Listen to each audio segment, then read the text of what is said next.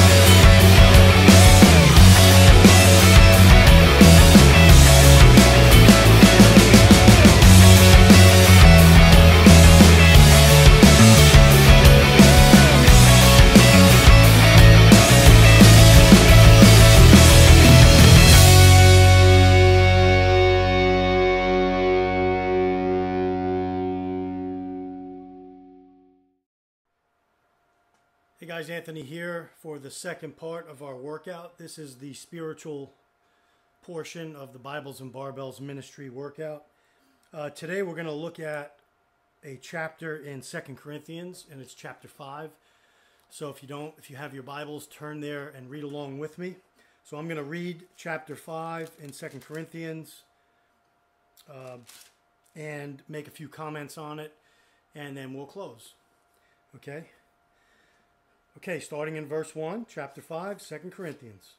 For we know that if our earthly house, a tent, is destroyed, we have a building from God, a house not made with hands, eternal in the heavens. And in fact, we groan in this one, longing to put on our house from heaven, since when we are clothed, we will not be found naked. Indeed, we who are in this tent groan, burdened as we are, because we do not want to be unclothed, but clothed, so that mortality may be swallowed up by life. And the one who prepared us for this very thing is God, who gave us the Spirit as a down payment. Therefore, though we are always confident and know that while we are at home in the body, we are away from the Lord. For we walk by faith, not by sight. Yet we who are confident and satisfied to be out of the body and at home with the Lord. Therefore, whether we are at home or away, we make it our aim to be pleasing to Him. For we must all appear before the judgment seat of Christ, so that each may be repaid for what he has done in the body, whether good or bad. Knowing then the fear of the Lord, we persuade people. We are completely open before God, and I hope we are completely open to your consciences as well. We are not commending ourselves to you again, but giving you an opportunity to be proud of us, so that you may have a reply for those who take pride in the outward appearance rather than in the heart. For if we are out of our mind, it is for God. If we have a sound mind, it is for you. For Christ's love compels us, since we have reached this conclusion. If one died for all, then all died. And He died for all, so that those who live should no longer live for themselves, but for the one who died for them and was raised. From now on, then, we do not know anyone in a purely human way. Even if we have known Christ in a purely human way, yet now we no longer know Him like that. Therefore, if anyone is in Christ, there is a new creation. The old has passed away, and look, new things have come. Now everything is from God, He who reconciled us to Himself through Christ, and gave us the ministry of reconciliation. That is, in Christ God was reconciling the world to Himself, not counting their trespasses against them. And He has committed the message of reconciliation to us. Therefore we are ambassadors for Christ. Certain that God is appealing through us, we plead on Christ's behalf. Be reconciled to God. He made the one who did not know sin to be sin for us, so that we might become the righteousness of God in Him. Now I know that's a lot of meat today to look at, so take the time in your quiet time today or this weekend to go over this verse by verse, pray about it, and look at it. I'm just gonna make a few comments, and then we'll close today's study. This is a phenomenal chapter in 2 Corinthians, and the Apostle Paul unpacks so much for us. So one of the things he talks about is this earthly house we have. That's our body, and Paul refers to it as a tent. When we put a tent up as campers or bushcrafters or survivalists, we know for the most part it's a temporary thing. Our bodies in this world right now, our earthly bodies, are a temporary house for a permanent, longer-lasting, eternal body. Okay? So that's one of the things that Paul compares to, the earthly body to a tent. Secondly, we walk by faith. We walk by faith. A believer, one who has repented of their sin, turned to the Yeshua, Jesus Christ, the Messiah, turned to Him for salvation, for the forgiveness of sins, and the power of His resurrection from the dead. These people, those people, we believers, are born again. We're a new creation. We walk by faith, not by sight. And we're confident that to be out of the body is to be home with the Lord, but even to be here is still in this earthly tent, we are still called to work for him, because in verse 10 it says we must all appear before the judgment seat of Christ. That is, as believers, we still have to appear before this judgment seat, this bema seat, if you will. The bema was like a huge platform in ancient Corinth, almost like a stage. And the ambassadors or the city leaders or the civic leaders would go out on this bema and make a proclamation or announce a judgment or a law on this bema seat. And so Paul is comparing that as believers, we will stand before this bema, this judgment seat, and Yeshua, Jesus Christ, will stand as judge of the things we did while in the body and burn off those things that were bad and purify the things that were good, that we did with a good moral intent and not a selfish intent. So that's an important verse in verse 10. Another one, for Christ's love compels us, verse 14, one died for all, then all died. One died for one man, the man Christ Jesus died for all sin. Therefore, those that know him all died through him. We give our life in exchange for his righteousness, our sin exchanged for his perfectness. Verse 17, of a famous verse that you might hear, maybe you didn't hear. Maybe you're a new believer and you haven't heard this verse yet. Or maybe you're not a believer and you're looking or seeking God, and God is working. The Holy Spirit might be working, and that's why you're watching this video. Therefore, if anyone is in Christ, so if anyone is a believer in Christ, there is a new creation. You may not see it outwardly, you may look the same, but inwardly you are a new creation. The old you has passed away, so old things have passed away, and look, new things have come.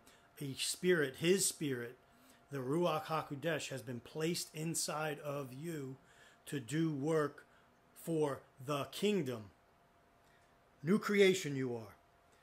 So it goes on to say we have this ministry of reconciliation, reconciling others to Christ, pointing them to Yeshua. So therefore, Paul compares us believers as ambassadors, just like you see an ambassador to, if the president appoints somebody to the ambassador to another country, that person in that other country is a representation of all that America stands for. He's an ambassador, a goodwill ambassador for all the things that we believe in as a nation, okay? So we're ambassadors as believers to Christ. And finally, he closes, he made the one who did not know sin. The Lord Jesus Christ, Yeshua the Messiah, was perfect in his earthly body. He was without sin. He was able to take sin for us. He took the sin of the world. Yahweh placed all sin, past, present, and future, in history on to Yeshua, his son. And Yeshua died for that sin, or paid the price, reconciling all who would come to him. Reconciling is making the books right. Okay, we get on the right side of the book. We're reconciled now. The books balance out. He paid for that sin, our sin, therefore giving us, imputing his righteousness into us through the Spirit. Okay? It all makes sense when you really look at it like that. Okay? So we might become the righteousness of God in him. And that's the end of the verse in chapter 5. So take some time this weekend, meditate on those verses, pray. Pray for our country. There are very many evil things going on in our country. But when that happens, we tend to fly off the handle sometimes. I know I do. And get heated and want to react. But we need to take some time. And that's what I did today. I worked out, worked on my physical body, and now I'm working on my spiritual body. And that's why this ministry is called Bibles and Barbells. Okay? We want to get you to think, feel, and act and we want to address mind, body, and spirit. I will be rolling out a new ministry that actually I wrote in 2008. It's been sitting on the shelf, never rolled it out. I think I've been praying about it, and I think I'm going to roll it out soon, very soon. This is it here. I'll give you a hint. It's got a military name. It's called the Delta Team, and Delta stands for something, and I'll go over that when I roll out this ministry. And I am inviting all those on my YouTube channel to take part in it. It's nothing you have to attend, go somewhere and attend something. You could do it right online, and then we're going to equip one another, sharpen one another to go out into the world and be those ambassadors that Paul's talking about. And this ministry, with the Word of God and with the help of His Spirit, is going to help us do that. And I hope it makes a big impact. I pray it makes a big impact on YouTube and beyond. Okay, so that's coming soon. So be in prayer for that. Thank you for your views, your subscriptions. Please comment below, like, share the video.